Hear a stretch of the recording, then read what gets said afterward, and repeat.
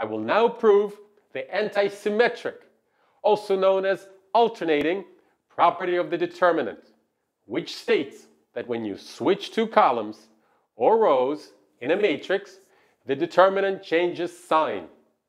And this property is particularly fun to prove because, as you will see, everything will work out just right. Also, as we mentioned before, one of the immediate consequences of this property is the fact that if you have two identical columns or rows in a matrix, the determinant must be 0. In fact, let's first show how the alternating property implies that. Let's look at this 5 by 5 matrix with two identical columns, columns 2 and 4. And let's consider what will happen to the determinant when we switch these two columns. On the one hand, the matrix will remain unchanged, and therefore the determinant will remain unchanged. On the other hand, by the alternating property, the determinant will change sign. Therefore, the determinant of this matrix is a number that equals minus itself. So it's got to be 0. And that proves that property. Now let's turn our attention to proving the alternating property itself. And we'll do what we always do. We'll consider just a single pattern from the determinant out of the n factorial.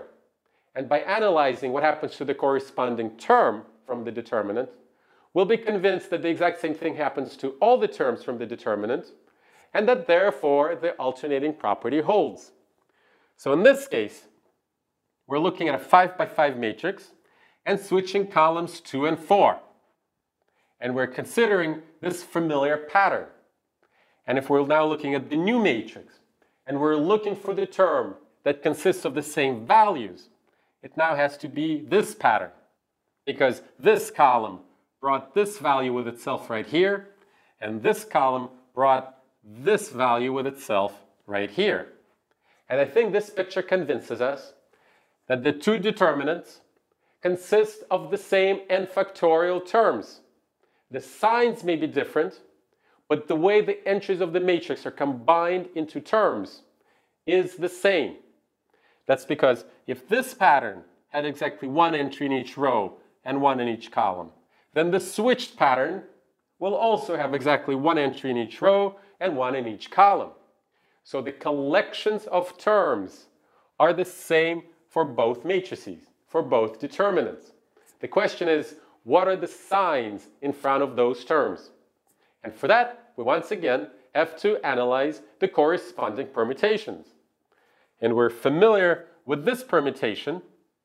Let me remind you, we have to march down the rows and name the columns. And so it becomes 2, 3, 5, 4, 1. 2, 3, 5, 4, 1. What's the corresponding permutation in the other matrix? Well, let's see. Let's once again march down rows and name the columns. 4, 3, 5, 2, 1. Once again, 4, 3, 5, 2, 1. Let me write it down, and then we'll look at the permutations side by side. 4, 3, 5, 2, 1. Okay. And do you see how these two permutations are related? Of course you do. The 2 and the 4 traded places. That's not at all surprising, of course. This happened because we switched columns 2 and 4, so it's completely unsurprising that as a result of that, the numbers 2 and 4 traded places in these two permutations. That means that this permutation is exactly one switch away from this one. If you switch the 2 and the 4 back, you'll have this permutation. So if this permutation is odd, which it is, this one must be even.